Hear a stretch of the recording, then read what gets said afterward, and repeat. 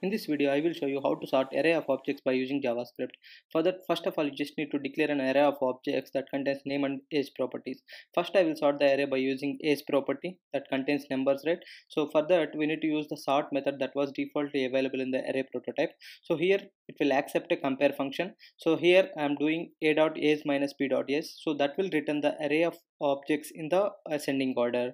So you can see 20, 25, 30. So change it to the ascending to descending order. Just need to change the arguments, then it will give you in the descending order.